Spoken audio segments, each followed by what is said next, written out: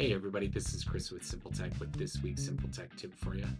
Today we got a 5-minute ride. This is going to be great for the switcher or the new Mac user that wants to start customizing their Mac.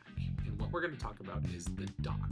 The dock is that beautiful bar at the bottom of your screen that is shortcut to all the applications that you use frequently. And in order to get the most out of that, we're going to figure out how to customize it. So if you're ready, let's get started.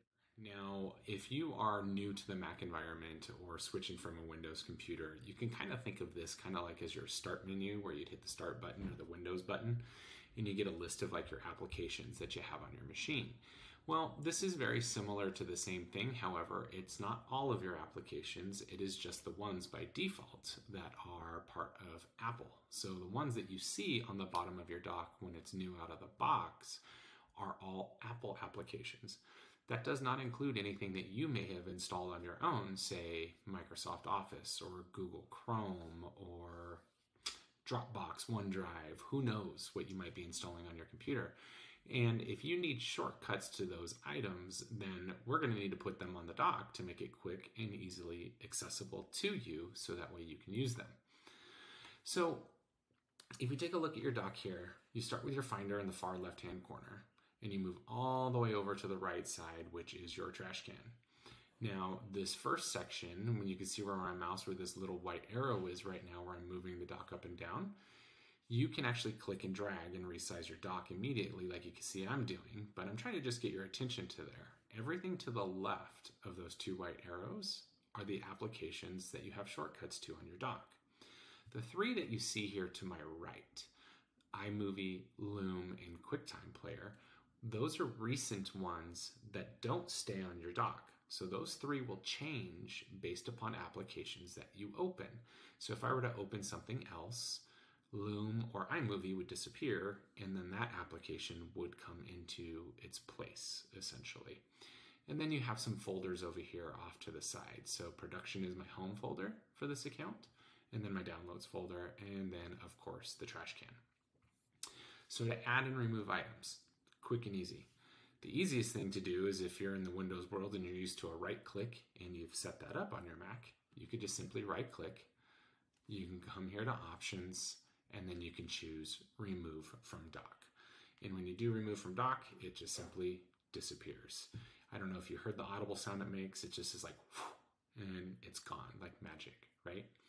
Now, another thing that you can do is simply just drag, click and hold your mouse button and drag the application off. And when you do so, you can see the word remove appears above it. And now when I let go of my mouse button, as of right now, again, it does the same thing and it removes it. Now, personally, I do the drag and drop one when I am customizing my dock because it's just a lot quicker than right-clicking, choosing options and remove from dock on everything. So I will just simply drag them up. Click and drag, click and drag, click and drag, click and drag, right? And you're just taking those right off of your dock. Now, let's think about adding things to your dock. So as you can tell out of the box, you have this downloads folder. Doesn't look like a folder, but it's there. But you can see I added this one, and it is my home folder, right? So if you wanted to add a folder or an application to your dock, it's the same as removing it. You simply drag and drop. Now, we talked about recents here. Let's say I wanted iMovie to stay on my dock. I could just simply drag it over to the left side of that black little bar that I was dragging earlier and let go. And now it's on the left side here, so now it will stay there, right? I could do the same thing with Loom. So those things will now stay on my dock. They'll never disappear, even if I open different applications. QuickTime, on the other hand, and what I mean by that is I'll remove QuickTime, but then I will add it, and you can see it shows back up in recents, right? So anything that you have in your recents that you tend to use a lot, you just simply drag it over and put it on the left side of this little black line here, and you'll be able to save that onto your dock. Now let's say you just installed something and it's in your applications folder. I find the easiest thing to do to add into my dock from there is to simply come to my Launchpad, open it up, and I'll just choose this application here, this image Optum.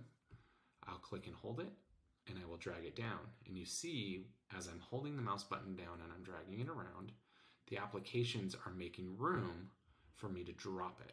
And when I find the spot where I want to place it, so let's say I want to put it over here, I just simply let go, and now it is there on my dock. And again, I can just pull it off and let go, and it's gone. Now folders, a little bit different. Folders only go onto this side over here by the trash can. So if you're adding a folder, be careful not to throw it in your trash. But you come into your Finder. Oh, and it looks like my Finder window's open on another screen. So I'm gonna drag it over here.